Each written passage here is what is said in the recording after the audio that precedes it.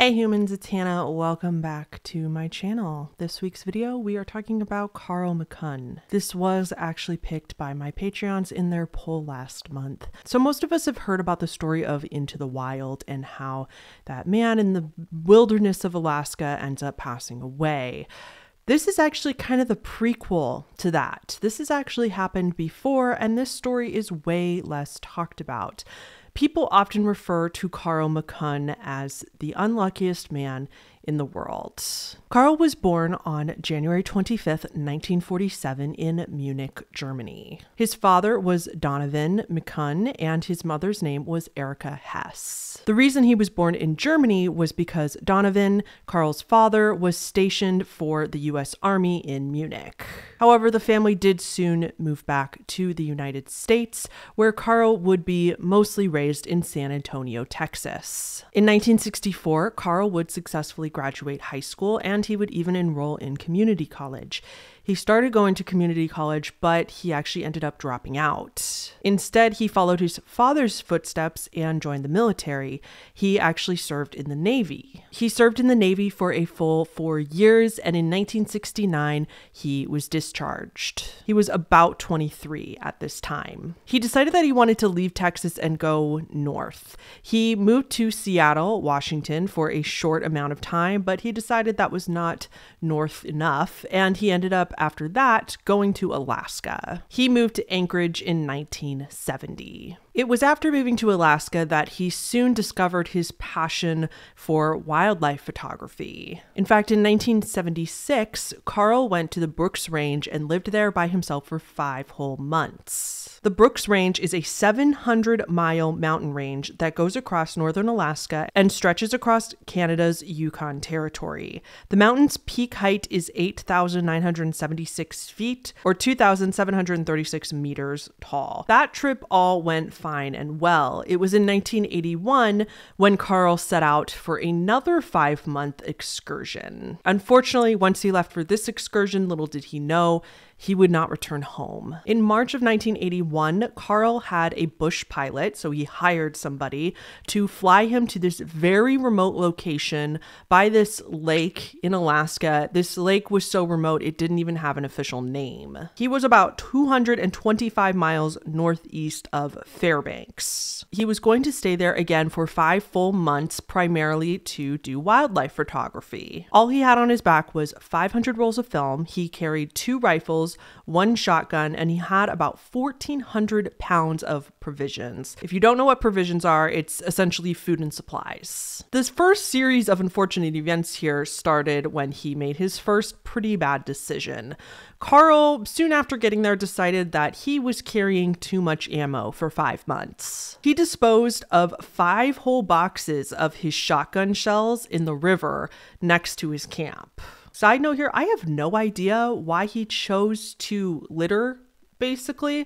Like, I don't know why he chose to actually throw these boxes into the river rather than just stash them somewhere for maybe somebody else or to take home at the end of the trip.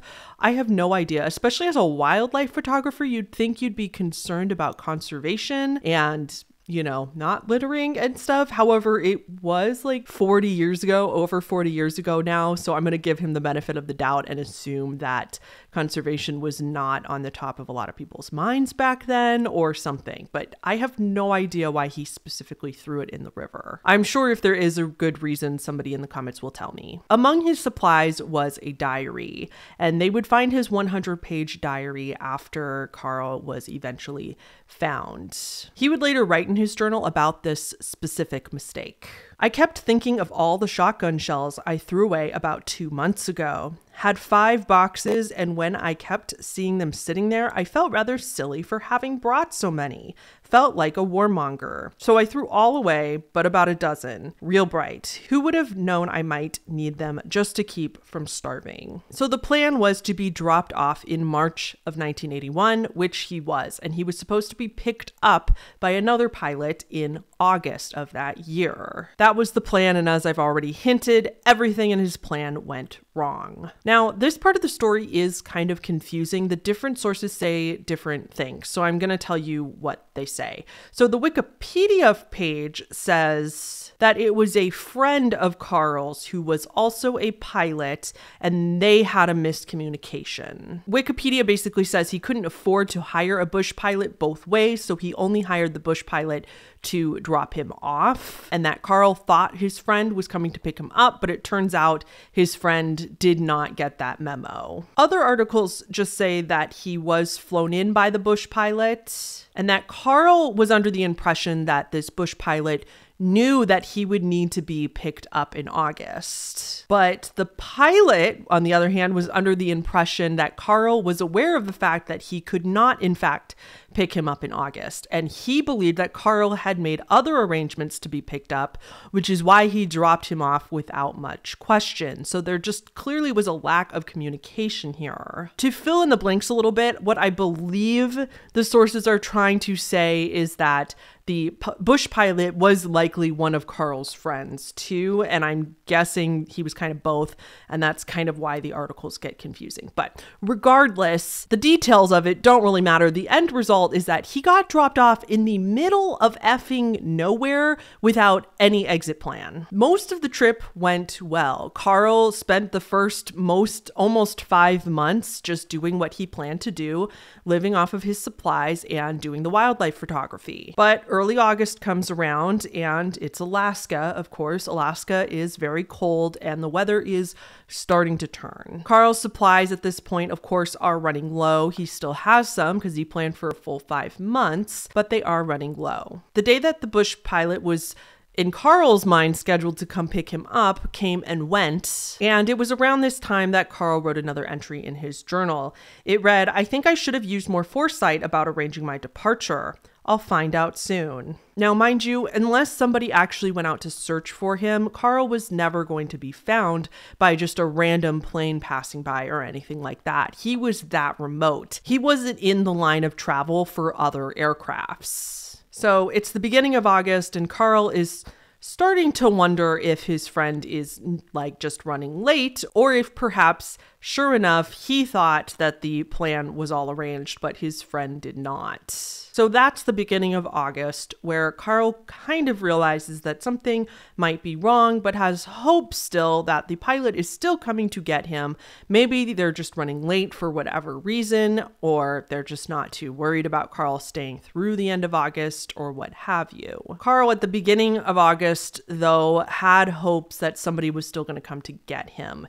Mid-August rolls around, and it's clear to Carl that his friend or the pilot, whoever he thought was going to pick him up, was definitely not coming. He ended up starting to hunt for food to make his supplies last longer. The weather was getting colder, like I said, but it was still warm-ish. It was still around 60 degrees Fahrenheit. But it was also constantly rainy and windy, which just made Carl's day-to-day a little trickier. He hunted ducks and muskrats in the area and was able to eat some of those. He would even try to dry out the meat of reindeer that he would watch get stuck in the lake and end up drowning. So it's around the end of August now, and he's not happy, but he's still doing okay. He still has enough food. He has some supplies. According to Carl's journals around this time, he was holding out hope that his family and friends would realize that he hadn't returned in the allotted time that he said he would, and that somebody would send out a search for him. He wasn't completely unprepared. He did give out 3 maps with his campsite location marked on the maps to 2 of his friends and his father, so several people did know where he was. However, his father didn't know when he was supposed to be back at all. He didn't even know that it was supposed to be August, so it wasn't like his father started to worry in August. Not only that, but Carl specifically told his father before he left that he might stay longer than August if things were going well, and not to worry if he didn't show up by the end of the summer. When he was on a previous wildlife trip, his father had actually contacted the police when Carl was late to return, but everything was fine and Carl had just ended up staying late. So not only did his father end up feeling, you know, silly, Carl asked his father, like, don't do that again. Don't call the police if I don't show up because I'm probably fine and just staying late. So again, just terrible luck with that because his father was not worried and Carl had specifically told him not to worry. At the very end of August, Carl's friends finally did start to get a little concerned and they did send a state trooper to go look over Carl's camp. Sure enough, a state trooper flew right over him and saw Carl waving his brightly colored, like orange-red sleeping bag over his head at the pilot. Carl also punched his fist in the air in victory. He was so relieved that somebody had seen him and that he was obviously going to be picked up. But the pilot flew over Carl's campsite a third time, and the pilot witnessed Carl just casually walk back into his tent. He looked nonchalant and unconcerned. The pilot thought that Carl was saying that he's all good. Nothing about it made it seem like Carl was in trouble. So from Carl's point of view, he's super relieved, super excited to see a plane. He punched the air in celebration. He waved his sleeping bag at the plane so they'd see him. And then he went back into his tent to start packing. He was going to pack up all his stuff so he would be ready when the plane landed to come rescue him. That's why the pilot saw him go back into the tent. Carl was going to start packing so he'd be ready. But to the pilot's point of view, this just made it look like Carl was not in distress and that he didn't need help. Why would he go back into his tent like that as if he was going to take a nap if he was in distress? Carl wrote the following entries about this incident. Unfortunately, the airplane was on wheels and couldn't land, so I stopped waving after its first pass. I then got busy packing things up and getting ready to break camp. As sunset approached, I began to doubt if the pilot took me seriously. I certainly hope he didn't think that my having stopped waving meant I thought he might have been someone else at first or something. So from that entry, it's clear that Carl just thought the plane was like assessing his situation, couldn't land because of the wheels, and was going to get help and that somebody was going to come back within a few hours. But as night fell, Carl then realized that he actually made the wrong signal. He found the signal card on the back of his hunting license. In his journal, he wrote, I recall raising my right hand, shoulder high, and shaking my fist on the plane's second pass. It was a little cheer, like when your team scored a touchdown or something. Turns out that's the signal for all okay. Do not wait. It's certainly my fault I'm here now. Man, I can't believe it. I really feel like a klutz. Now I know why nobody's shown up from that incident. Can you imagine thinking you're being rescued and they misunderstood your signal? Look, Carl definitely did not deserve this whole ordeal, and I understand that everything that possibly could go wrong did go wrong. But on the other hand, I'm also like, if you're going to survive in the middle of the Alaskan wilderness, which Alaska has some of the toughest terrain to live in on your own, especially without any shelter other than a tent, how could you not know the signals for help? Wouldn't you know the basics of survival and the basics of what you need to do if you get in trouble? Like, I'm trying really hard not to judge Carl because it definitely doesn't matter now, but I just don't understand how you wouldn't know, like, you didn't prepare at all for a 5-month excursion alone in the Alaskan wilderness. It just blows my freaking mind.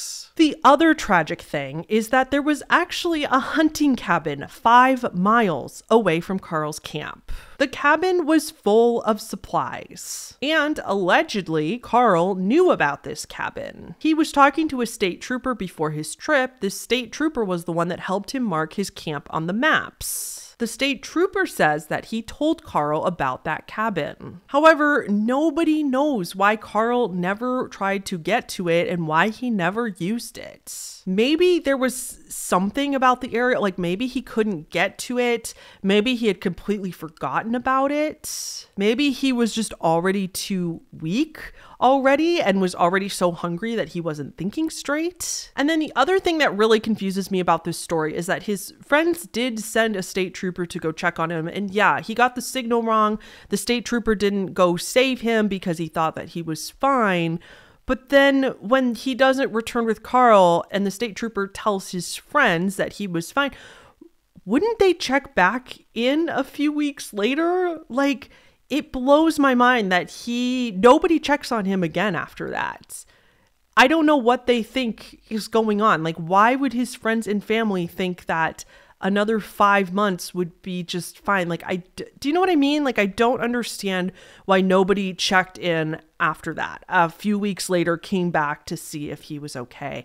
Like, it's just everything about this story, like mistakes that Carl made, mistakes that his family and friends made, and then just that combined with some really, really shitty luck. Anyway, so now we're into the fall, and in Alaska, it starts snowing and everything starts freezing over. While Carl was digging a trench one day, he came across somebody else's like old supplies from a long time ago. He found a few rabbit snares and some like pieces of candles. He used these rabbit snares to set traps, hoping that he could get some food while he was sleeping. But again, just as Carl's luck goes, he was competing with the foxes and the wolves in the area, who will often catch on to the fact that they're snares and will remember where they are and go steal your game from it. If you've ever watched the show Alone, that happens a lot in that show, that reality show, where they often will set traps and then some critter near their campsite will like catch on to the traps that they set and will go check them for food and steal the game. If you've ever seen that show, you can have empathy for how frustrating this is. And that's like with people that know that somebody's gonna come get them eventually and that doctors are checking on them. Poor Carl was getting his food stolen and he had no idea when or if anybody was gonna come save him. Around this kind of time, probably in October, he wrote this entry. "It's been a terrible day for me and I won't go into it. Hands getting more frostbitten every day. Have only one meal of beans left. Honestly, I'm scared for my life, but I won't give up." So it's now October. Carl seems to start understanding the direness of his situation. However, he still seems to have a little bit of hope. In spite of this, he was getting more desperate for food. He couldn't hunt. I think he probably ran out of, ammo anyway, because he threw a bunch of it into the river at the beginning. The snares weren't working. He started literally eating tree bark and would even settle for leftovers that hawks would leave behind. Like the hawk would eat some of its prey and then would leave some of the carcass, and Carl would literally go eat that because any of us would. He's really, really desperate by this point, and it did keep him alive a little longer. However, come November, Carl completely ran out of food. Now, here's another thing that a lot of people question about this story, which I certainly do too.